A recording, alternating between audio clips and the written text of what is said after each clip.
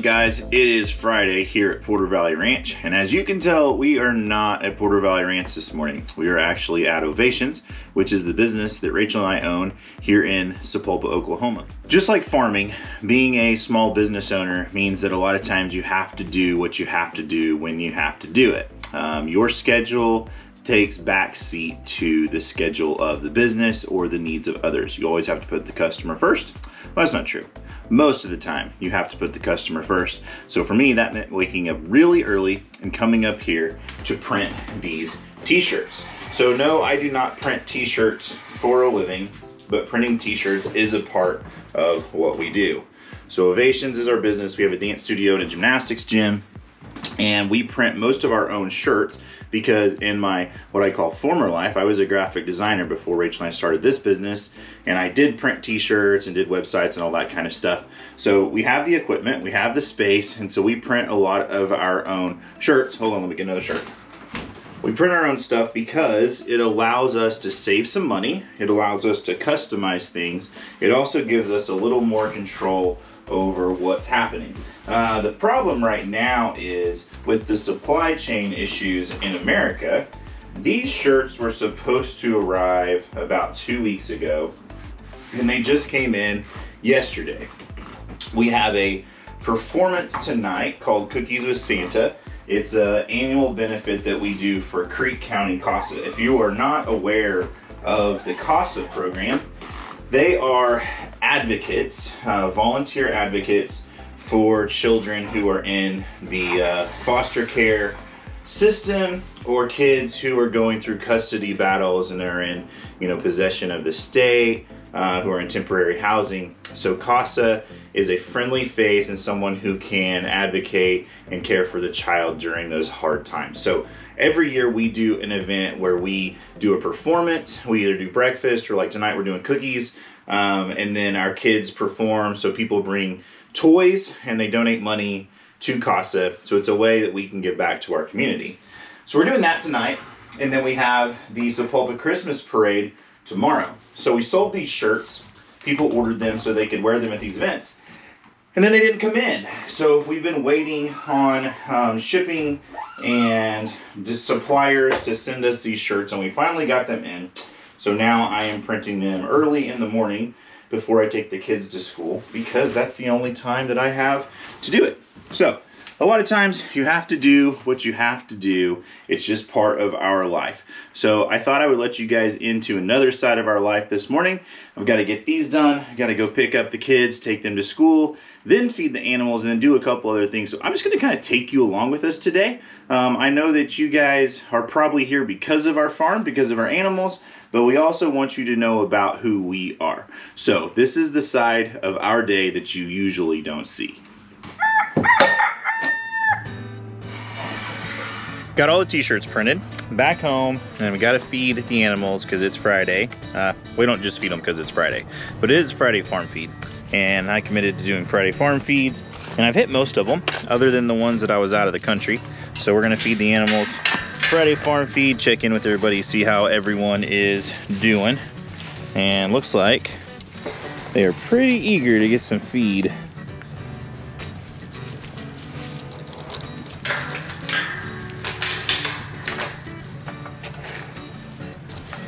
Come on.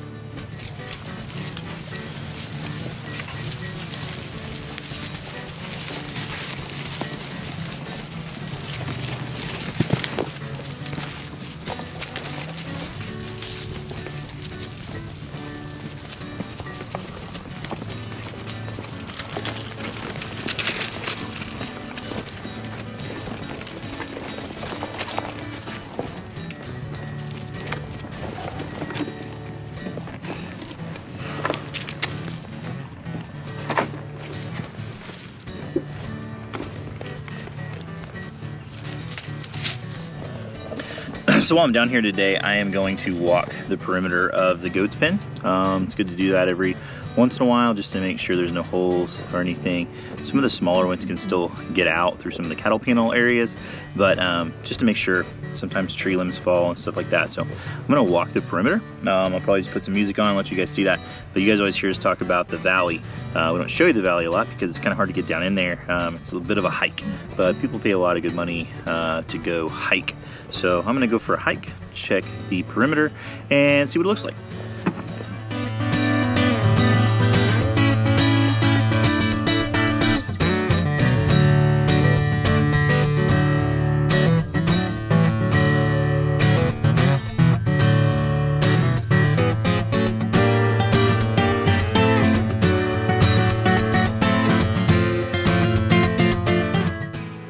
You see these little rock ledges here. There's quite a few of those. You have to jump down and over. So this area here is a big cliff. It's not fenced on the far north side yet, so we can't put any animals over on that side yet. So that's one of my winter projects I hope to get to, is to fence that off, because obviously there's a lot of browse in there that they could eat. So hopefully we'll get to that after the first of the year.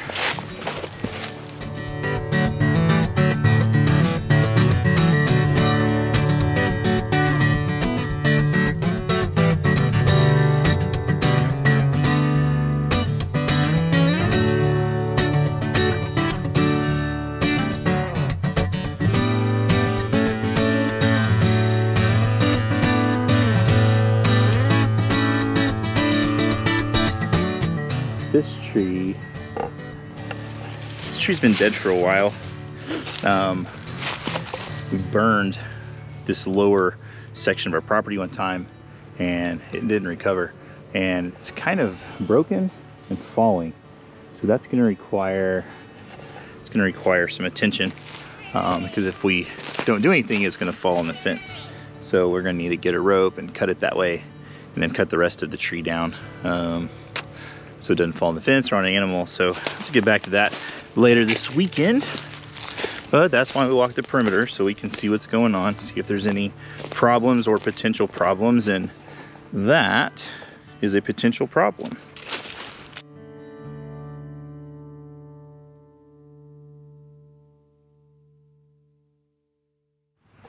You can see all these trees right here. It looks like they fell down. I actually came through and cut all those trees down about a month ago. I'm going to plant this whole little creek bottom right here in the spring. So I cut those trees down because the problem is the canopy. There's too many trees, and when there's too many trees up here, the sunlight can't get through, and then nothing grows down here. But it's actually pretty good ground. It's kind of in a river bottom and a floodplain, so it should grow pretty good. It just floods for usually 24 hours and then it'll go back down. It only does that about once a year or every other year. So I cut all these trees down and then let the goats kind of eat all of the leaves and everything off of them. So again, this winter, I'll come through here and cut these trees up and burn them. Just make a big burn pile and possibly some firewood out of some of the bigger stuff. And then this bottom area, going into the spring, we'll close it off from the animals, plant it, and then hopefully they'll have a good stand of grass. We're gonna probably put some clover down here and some Lespedeza.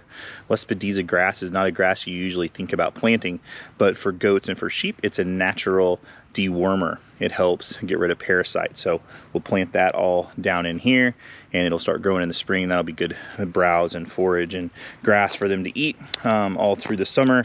And if we can pull them off of it early enough, let it grow up going into the fall, then it'll still be able to eat on it going into the fall for a couple of weeks.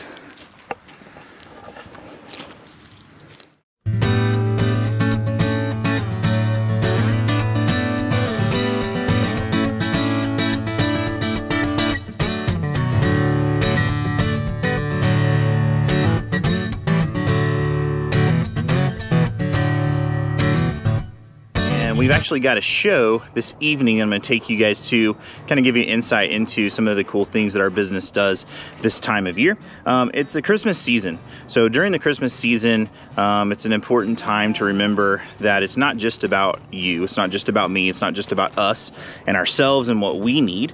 It's also about giving to others. It's about taking things that we have, the gifts, the talents, the resources, and sharing them with others. So that's something we're going to do tonight with our students and our kids. So I'll take you guys there in just a minute. But before I go there, we've had a problem. Some of our chickens should be laying eggs and they're not. One of the reasons I think they're not laying eggs is because of the temperature change. Also because we haven't done a great job of providing an environment for them to thrive in. They were in the pullet chain. You guys saw back at the fair. We took them to the chicken show. So those chickens are old enough now that they should start laying eggs. And in order for them to start laying eggs, we're gonna give them a little bit of a boost with their nutrition. We're also gonna give them a little bit of a boost in their environment. So I've got two things. So one way that we're going to boost their nutrition, you guys have probably seen this Grubterra black soldier fly larva. Grubterra is a company that has done a really good job of reaching out to YouTube channels and people on social media who have farms, kind of a grassroots marketing campaign. So one, I really admire and appreciate that. One of my favorite books is a book called Guerrilla Marketing. It's an older book, but it talks about marketing and advertising from a grassroots level. That's something that I used to do in my former life whenever I was a designer and in advertising. I dropped this in the dirt just a second ago, so the bag got a little bit dirty. But they sent us this bag and asked us to, feed it to our chickens and see what happens. So this is one of the ways that I'm going to boost their nutrition is by feeding them this black fly larva. It says that for 1 pound of grubs, you save 20 pounds of food waste from landfills. So that's important, saving the environment, doing good things for the environment, and we're gonna give it to our chickens, and we're gonna see if that helps them out. The other thing is, we are going to take one of the things that is wasted on our farm, which is wool. We raise sheep, you guys have seen our sheep, and we had big plans about taking that wool and preparing it and selling it for people to use in spinning, looming, whatever they do, knitting, whatever you do with wool, because we don't use the wool. So we had our sheep sheared back in the summer. We put it in bags and then we didn't do anything with it. So I'm gonna take one of these bags right here. Right here, we have a bag of wool. This is actually off of Paul, our breeding ram. You can tell because of the color. So what I'm gonna do is I'm gonna take this bag down to the chicken coop and I'm gonna put it in their nesting boxes. The sun's going down, so I'm gonna try to do it really quickly before the sun goes down. But then I'm also gonna feed them these Grubterra larva worms, which is just a supplement. It's not what you feed them by themselves. We obviously feed our chickens, but we're gonna give them a supplement every day for a week and just kind of see if that boosts them and encourages them to lay. So let's go check that out. Okay, so here are the nesting boxes. And what I'm gonna do is I'm just gonna take kind of a handful of wool.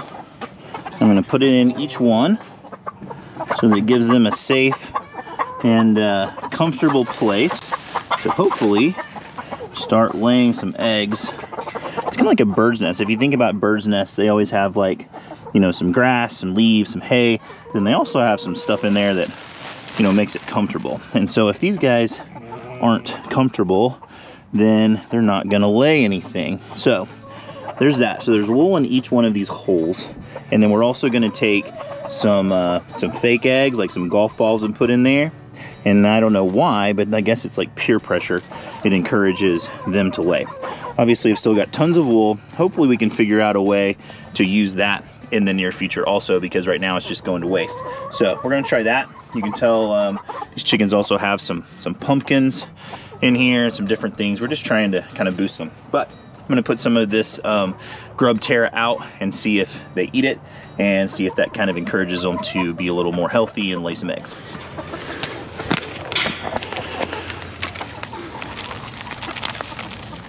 That's what those things look like. Basically dried maggots is really what they are. Let's see if this says. It says a 16-ounce bag feeds up to 5 chickens for a month. So obviously they don't need a whole lot of this stuff. So I'm just gonna put that out there. I'm gonna seal the bag. It's kind of like a Ziploc top in here. So I'm gonna put that in with the feed. And every day when the boys come out to feed the chickens, they can give them a little bit of it. and we'll see what that does. So I'll tell you guys next week on next week's Farm Friday, because I am gonna get back to doing Farm Fridays every Friday. I've missed you guys. Haven't been able to be consistent with that since we went to Africa, but we're back. We have no more excuses, so you guys hold me accountable. If you see a Friday come and go and I didn't post something, you better start screaming at me and let me know that that's my job and you expect to see us, and we expect to see you there. So we're gonna put those out. That's all we got for today, and we are definitely on a tight schedule today. We've got to go to the what we call Cookies with Santa show. So I'm gonna take you guys along with us there, and then I'll see you guys when that show's over. Cheese! Cheese! Read. Better than I thought. Right.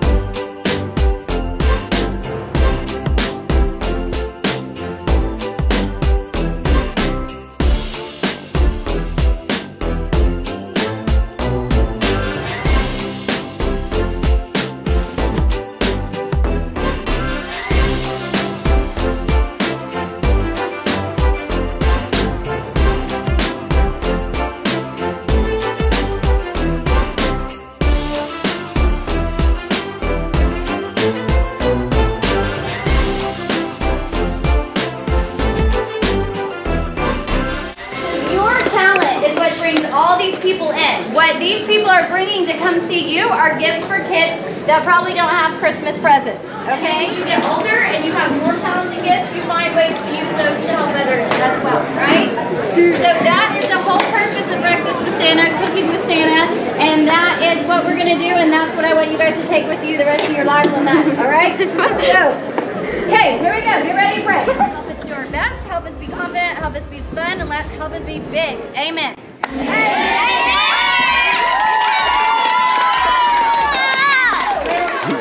That's where the magic happens, right here. For sure.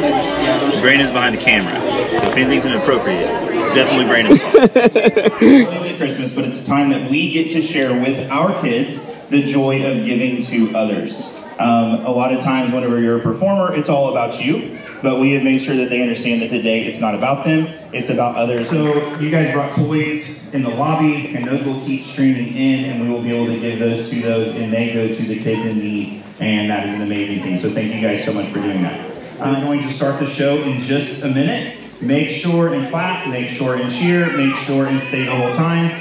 It's not going to be that long, so clap for everybody. Thank you guys.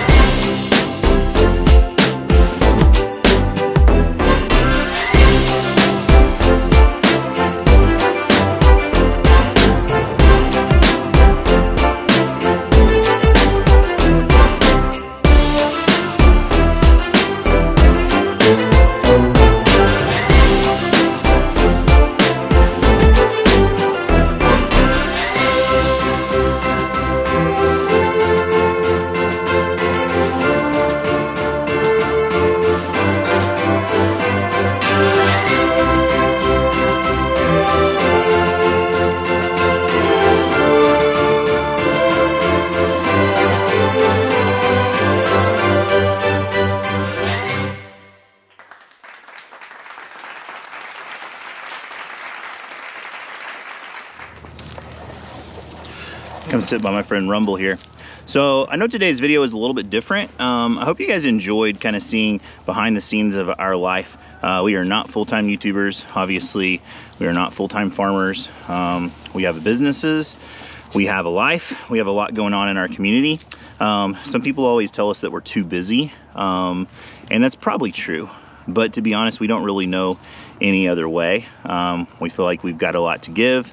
We feel like we've got a lot to say, and we have a lot of responsibilities, some just because of who we are. Obviously our animals are our responsibility, our kids are our responsibility, and those are our choice. But there are also things that come along with owning a business that we feel like we have a responsibility to our clients and to our community to give back. So Creek County CASA is the organization that we partnered with for our Cookies with Santa, the event that you guys just saw. And it's something that is really near and dear to our heart. CASA is a nationwide organization who they're advocates for kids who are going through a hard time. If they're in custody battles, if they're in between homes, you know, be it in the foster care system or something like that.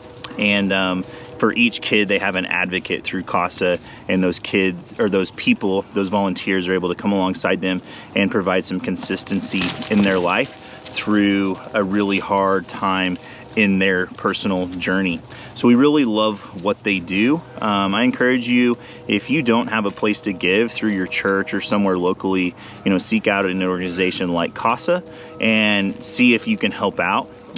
We ask people to bring toys off of our angel tree, or just to bring an unwrapped toy to our Cookies with Santa event and show as their ticket. So they have to bring that to get into the show.